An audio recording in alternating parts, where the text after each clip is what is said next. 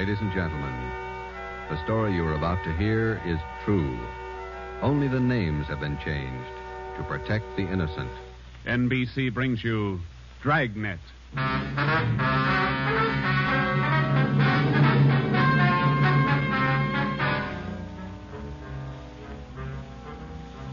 You're a detective sergeant. You're assigned to homicide detail. A gang of quick trigger gunmen have moved in on your city. They've given public notice that they'll kill the first cop who tries to take them. You know the risks. Your job, apprehend the suspects.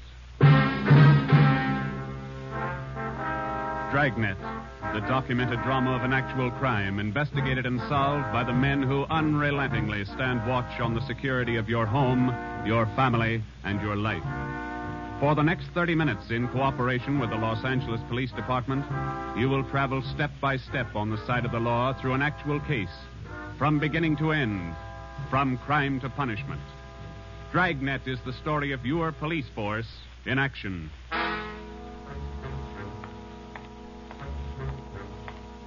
It was Wednesday, April 17th. It was warm in Los Angeles. We were working the night watch out of homicide detail. The boss is Ed Backstrand, chief of detectives. My partner's Ben Romero. My name's Friday. I was on the way back from the record bureau. It was 4 minutes to 6 when I got to room 42. Homicide. Hey, Ben, I pulled the package on the Raymond killing. And that proves you can still read, Friday. He said it, Joe. Your pal, Fred Lindsay. Hiya, Fred. What's doing? Busier than you are. We know what we're looking for. Just having a little trouble finding them. That's the way it is with automobiles. They misplace so easy. Not normally, they don't. We got a small-size epidemic on our hands. Well, don't let us keep you, Fred. Just ducked in here for a breath of calm air and to invite you to dinner for the last time. The wife and I are still waiting for the first time. How about it, Joe? Ruth's got a new pressure cooker. Your sister-in-law visiting you again, huh? No, on the level. Not selling a thing. Come on. Who is it this time? My cousin. But she's awfully pretty, Joe. Oh, why do you guys insist on trying to marry me off? Me and Fred went down fighting, but it kind of grows on you after a while. Now, tell me, what is it about a married man? Just can't stand to see one single man left in the world. How about it, Joe? Tomorrow night at 7, okay? Okay, tell Ruth I'll be there. It figures that he's got to run out of kinfolks pretty soon. Fine, we'll be expecting you. Got a stakeout tonight, but tomorrow I'll be clear. Anything big? Nothing definite, Ben. Just to follow up on those stolen cars. See you, men. So long, Lindsay. Joe, you'll like my cousin. Oh, never say die. What a character. You just catnip to women, Joe. Yeah. Well, here's that Raymond package. Let's check those dates that Backstrand wanted, huh? Wednesday, April 17th was just routine. A dinner date I tried to get out of, some paperwork that the chief wanted done, and a hot, sticky day. Too hot to wear a suit of clothes. Sometimes it's like that. A day starts out being routine, and by the time it comes of age, it's got a personality all its own. At 10:23 that night, Ben and I were just finishing up the paperwork, and Ed Backstrand opened his office door. Friday, Romero just got a hotshot call. What you got, Skipper? Hold up and shooting at Hooper and Esperanza, code 3. Code 3, that means red light and siren. It was 10:32 when Ben and I pulled up at the corner of Hooper and Esperanza. It was a bar in the basement of a building on the south side of the street. A radio car was there, and the two officers were holding the crowd back. A man was talking to one of the officers who turned and pointed to us. As Ben and I got out of our car, the man hurried over to us. You're the detectives? That's right, Sergeant Friday. My name's Cummings, R.L. Cummings. I own the bar. This is terrible. There was a gunfight downstairs. Uh-huh, come on. Where's the ambulance? One of the officers in the radio car said we needed the coroner. Did you see the actual shooting? No, I didn't. Here's the fellow that was shot. Oh, there's Jones from the crime lab. Hello, Friday. Romero. Hi, Lee. What do we got here? Pretty bad. Looks like a shotgun. Close range. He really got in the way of it. Ben. Yeah. It's Fred Lindsay. Motor theft. He was on a stakeout, Lee. Tell us about it, Mr. Cummings. You know this fellow, Sergeant? Yeah, we know him. What happened? We had a holdup tonight. 3 men. Yes, go on. Well, business was good, real good. We had a large crowd, and I was happy about that because I've been trying to sell out for a long time now. I've been showing the place to different parties all week long. I had a fellow coming over tonight to take a look at it. What time was that? A little less than an hour ago, about 9:30. I see. Go ahead. It was almost time for this man to show up, so I called Eddie, that's my bartender, and I told him to kind of keep a lookout for the man because I was going back to the office to get the books ready to show. You know how it is when you want to sell a business.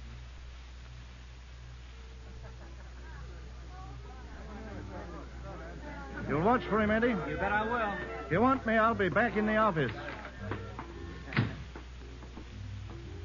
Keep your mouth shut and stand still. Huh? You own this bar, don't you? Well, yes. What is this? You're the boy we want to see. Which one of you? All three of us. What's going on? What's it look like, genius? Just a stick-up. I haven't any money. You go to the bank on Thursdays, don't you? Well, I made my deposit today instead. I've been watching you for a month now. Don't give us that. You go to the bank on Thursdays. Now, come on, hand it over. I'm telling you the truth. I usually go on Thursdays, but I went today instead. You're lying, Ace, and we ain't got much time. Look, you can have all the money I've got on me. I think it's about 200. But that's all I have. Here. Why you argue with him? Take what he's got and we'll shake the customers down. No, please don't do that. You got my money. Isn't that enough? No, it ain't. Come on, let's go out front. That's about all I remember, Sergeant. When I come around, I was lying on the floor of my office. You better have somebody take a look at that cut on your face. Yeah, I'm going to right away. There's my bartender. He saw the fight. What's his name, Eddie? Yeah. Eddie. Yes, sir? These men are detectives, Eddie. Will you tell them what you saw? Oh, it was pretty rough. And tell us what happened when they started to shoot. That fellow the coroner just took out of here sure was long on nerve. Took on all three of them single-handed. Uh-huh. Tell us what you saw. You ought to get that fellow's name. Sure had a lot of nerve. Took over just like he was a cop. He was a cop. Now, what did you see? I pegged him for a cop. Well, he was sitting up at the bar. Been nursing a bottle of beer for about an hour. I was keeping an eye on the front door, watching for this fellow the boss wanted to see. So I didn't see the three hold-up men come through from the back. But I heard them. All right, let's knock it off. You can all see this shotgun. Anybody make a move and I'll blow your head off. Bemis, cover the front door. Got it. Sickle, shake him down. Okay, gents. You guys in the band, keep that music going. The rest of you people turn around and face the bar. Put your hands on top of the bar and leave them there till we tell you to move.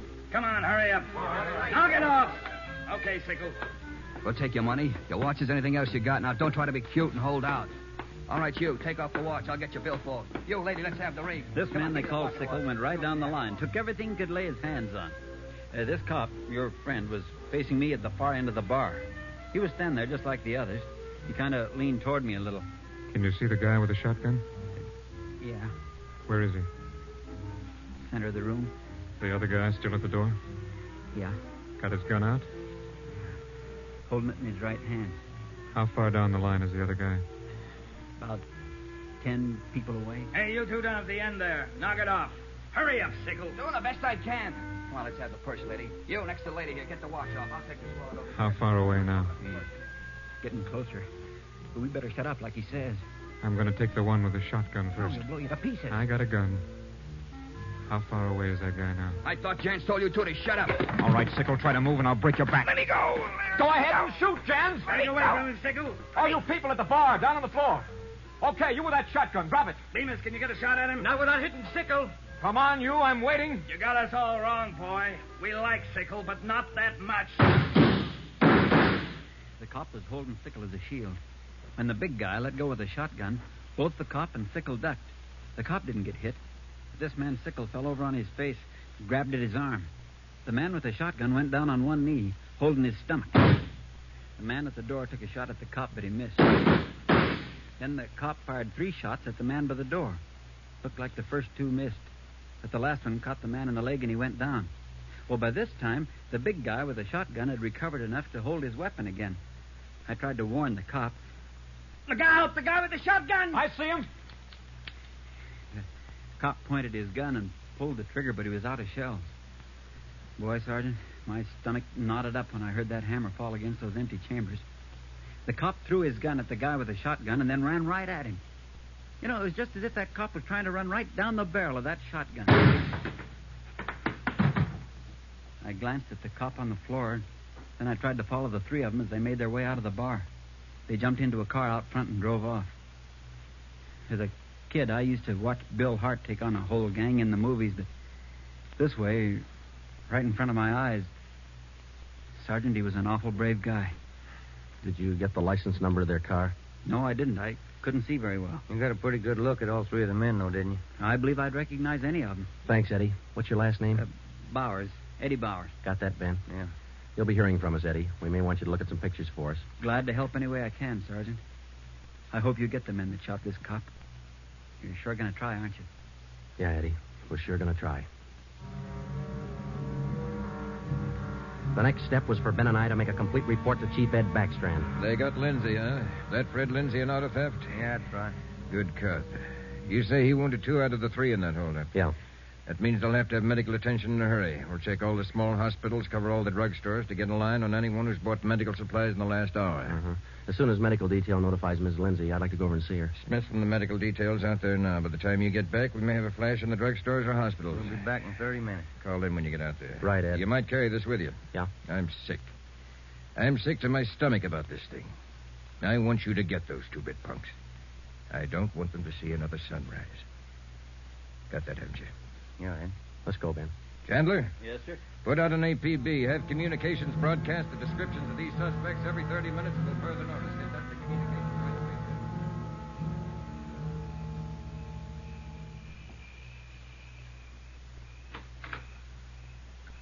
Hello, Joe.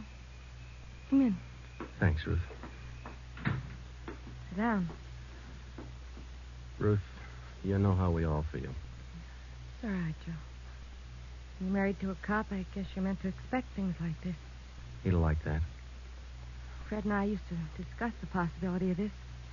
I used to worry about him. I used to worry a lot, Joe.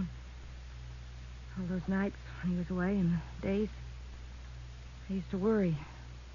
Now I know he's safe. Anything you want or you need? Thanks, no, Joe. Anything at all that I can do? Yes, Joe. I think there's something you can do. You and Ben are assigned to this case, aren't you? That's right. Then be careful. Thinking that you and Ben will have to face those killers. Ben's wife. Be careful, Joe. Yeah, Ruth, we will. Oh, sure. I want to see you get the men that did this to Fred. More than anything, I want that. No more heartaches. Yeah. Thanks for coming by, Joe.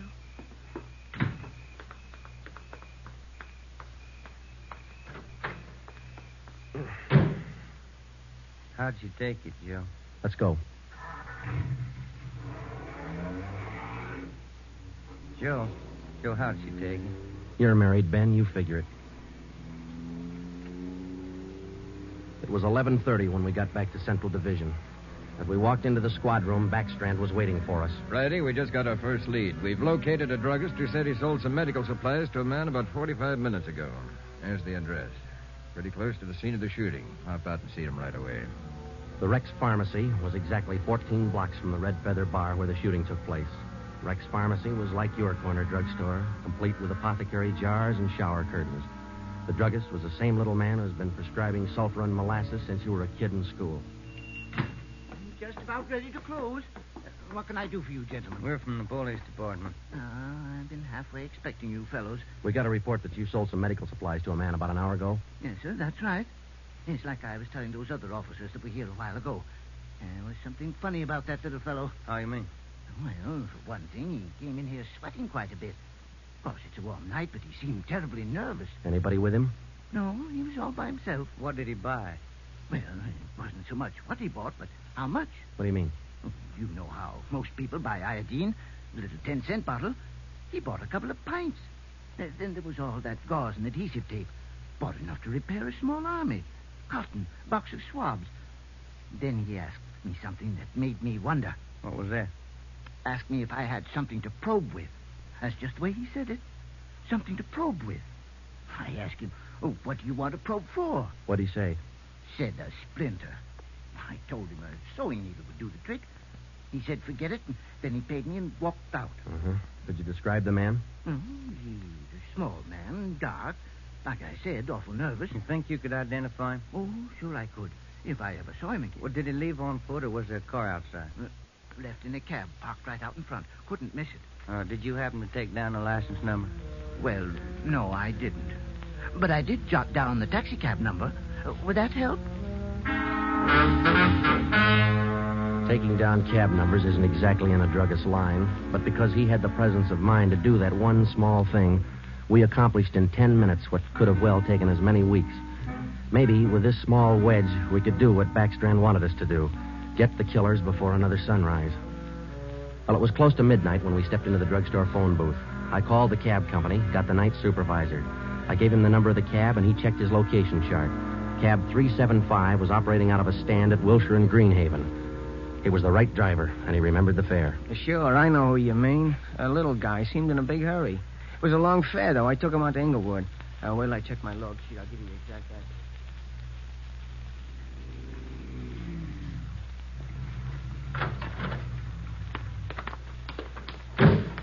Here it is, Joe. 1523 Imperials.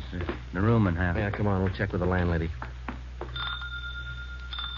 Kind of late, Joe. Yeah, let's stand away from the door, huh? Might not be the landlady who answers. Yes, what do you want? Police department. Oh, just a minute.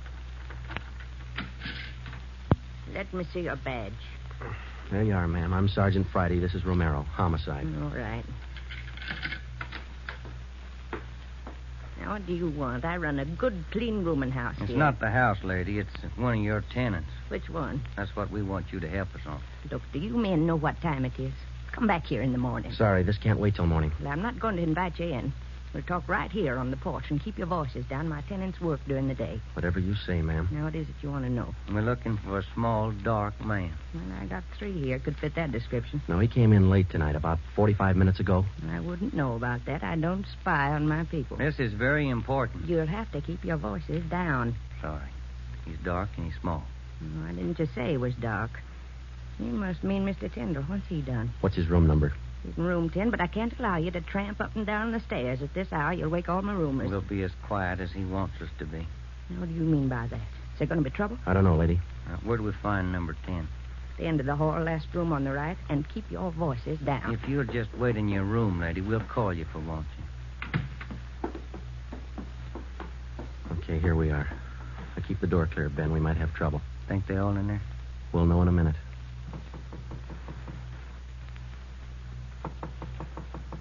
Who is it?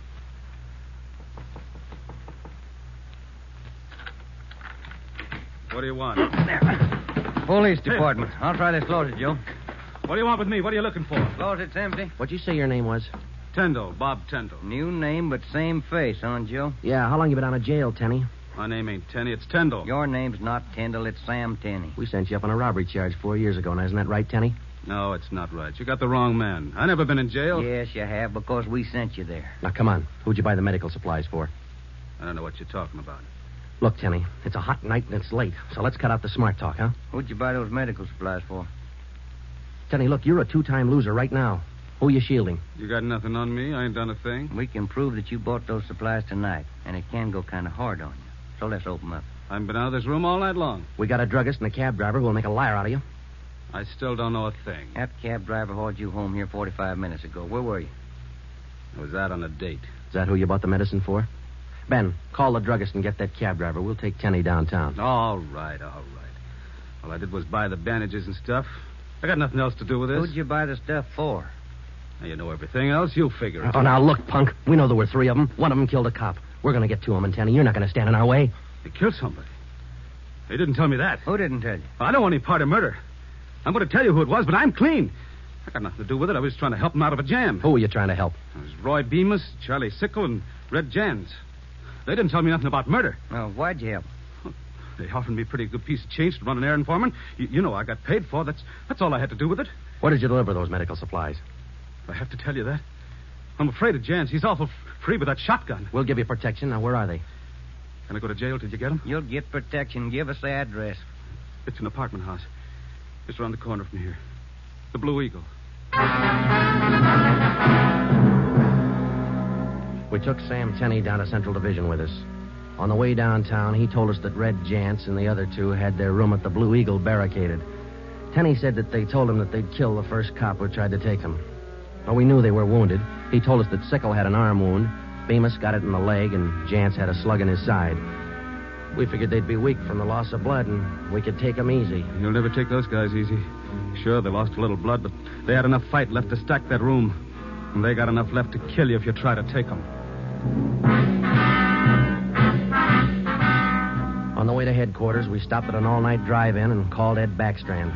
We told him we had a radio car watching the Blue Eagle. We gave him the whole story and told him we were on our way in. By the time we checked into Homicide, Ed had the plan all mapped out. It was 2:25 a.m. Here's the map from the city engineers. It's one city block bounded on the north by Hawthorne Street, on the south Lawndale Avenue, on the east 16th Street, and to the west 17th. The Blue Eagle apartment house is right here, on 16th and Hawthorne. West of the Blue Eagle is a private residence. South of the Blue Eagle on 16th is a vacant lot. There are 12 apartments in the building. The men we want are on the second floor, number 11. And that apartment faces east on 16th. How do you want to handle it, Ed? Now, Baker and Moorheim will evacuate the private residence. Friday, and Romero clean out the apartment building. Right, Skipper. All traffic is being diverted. The entire block is completely isolated. We'll throw up a cordon. As soon as we clear the residence, nobody goes in, nobody goes out. Will you brief us again when we get there, Ed? I'll give you all the briefing you need right now. Get this. These guys have already killed a cop. I don't want to lose any more. You know they're heavily armed and they're desperate. Have the men draw shotguns, tear gas, and Tommy guns. I'll take care of that, Skipper. All right. Now, we're not going in after these punks like tin horn heroes. We're going after them, and we're coming out alive. All of us. What time is it, Friday? 2:37. Not much time till sunup, is it? It was a code 2. That means red light and move fast. Backstrand figured we needed 6 squad cars, 4 men to a car, the police public address truck, ambulance, and floodlights. Ben checked out the weapons to the men, and by 2:46, we pulled out of the Central Division garage. We slid into the area at 3:20 a.m. The 6 squad cars and the public address truck took up their positions. The floodlights were rigged and ready to turn on at Backstrand's command. The machinery was set to roll as soon as we got the neighborhood cleared. Ben and I evacuated the Blue Eagle apartment house. How many does that make, Joe? Well, we've cleared 9. 2 to go. Here's apartment 10. The killers are right next door. Joe, I'd like to kick that door in right now. Take your time, Ben. We'll get to him. Quiet now.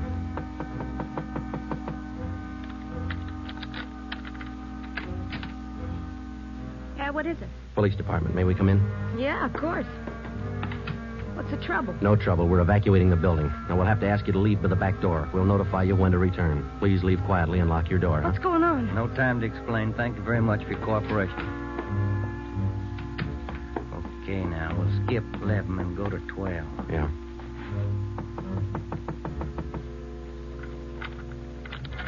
Yeah? Who are you? Police department. Can we come in? Sorry to disturb you at this hour. We're evacuating the building. Please hurry and leave quietly by the back door. You'll be notified when to return. Lock your door when you leave, thank you. It was 4:10 a.m. Everything was set now. The neighborhood was completely cleared. The entire block was empty except for apartment 11 on the second floor of the Blue Eagle. I left Ben to watch the door of apartment 11. I went downstairs and across the street to join the rest of the men. It was Ed Backstrand's show from here on. That's it, Ed. All set. Baker, Moorheim, all clear? All clear, Chief. Baker, you and Moorheim take 3 men and cover the rear of the building. Right. Is that detail covered Hawthorne Street? They're all set, Ed. How about the vacant lot? Taken care of. The rest of you men? Yeah. Friday and I are going into the building. We'll try to get them to come out now. Johnson. Yes, sir? Come with us and keep us covered. Let's go.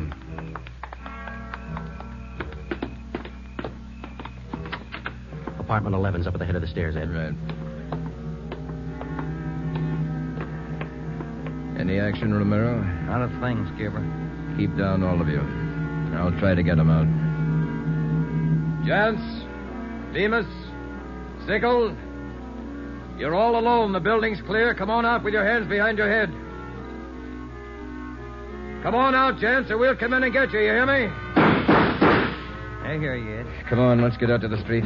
Johnson, cover that door and be careful. Keep down. Right, Chief. Friday, Romero, come with me. We left Sergeant Johnson to watch the door, and we ran out into 16th Street and ducked down behind the police sound truck. The floodlights hit the side of the building. Backstrand grabbed the microphone. Jance, Bemis, Sickle. You've got 30 seconds to come down out of that room. Walk out backwards with your hands behind your head. Stay together.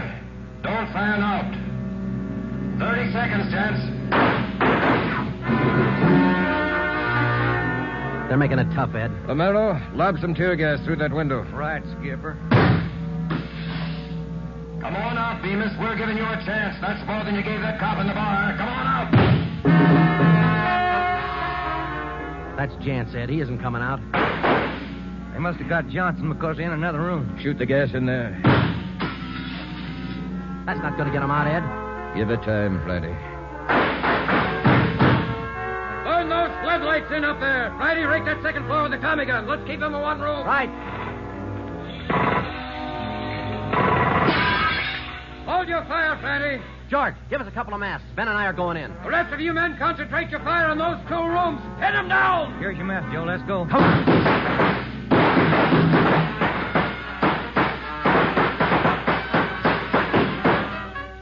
Put that mask on, Ben, and keep down. Yeah, wait a minute.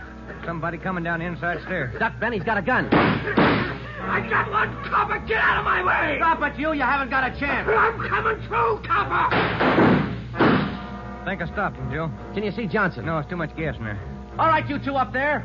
We got one of you. The other 2, come on out. Joe, think we got him? I don't know. Can you see Johnson? No, Joe. It's still too thick in there. I'm going in, Ben. Cover me. Come on. We know there are 2 of you up there. Just one, copper. Throw your gun down the stairs ahead of you. Hurry up. Shotgun, Joe. Jance. I see him. I'll take him at the foot of the stairs. All right, I got my hands up. I found Johnson, Ben. All right, Jance, outside. Come on. Move. Put the handcuffs on him, Ben. I'll cover you. How's Johnson? I don't know. Ed, get the ambulance crew over here. Jance, who's this other guy we got? Bemis. How about Sickle? I said just one, didn't I, copper? Never mind the smart talk, Jance. Now just answer the question, huh? Sickle wanted out of it a long time ago, so I let him out. He's upstairs. I let him out the back way. Mean you shot him? He wanted out, didn't he? All right. We'll take him in. Johnson's in the ambulance. I'll see you in the office. Yeah. Right, Skipper.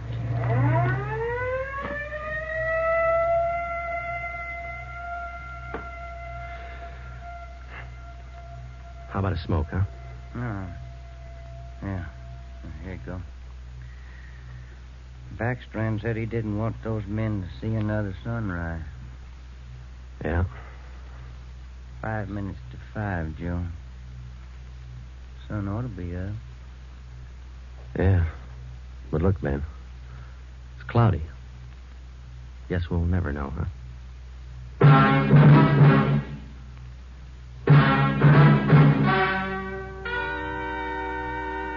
The story you have just heard was true. Only the names were changed to protect the innocent.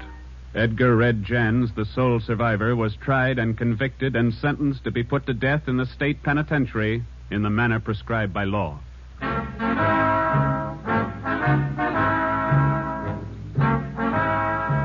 You have just heard the 4th in a new series of authentic cases from official files. Technical advice for Dragnet comes from the office of C.B. Horrell, Chief of Police, Los Angeles Police Department. Tonight's program is dedicated to radio car patrolman Forrest E. Sawyer of the Denver, Colorado Police Department, who, on the evening of March 8, 1937, gave his life so that yours might be more secure.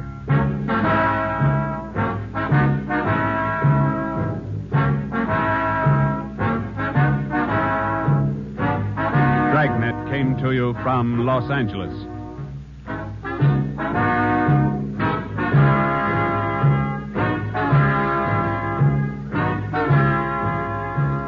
This is NBC, the national broadcasting company.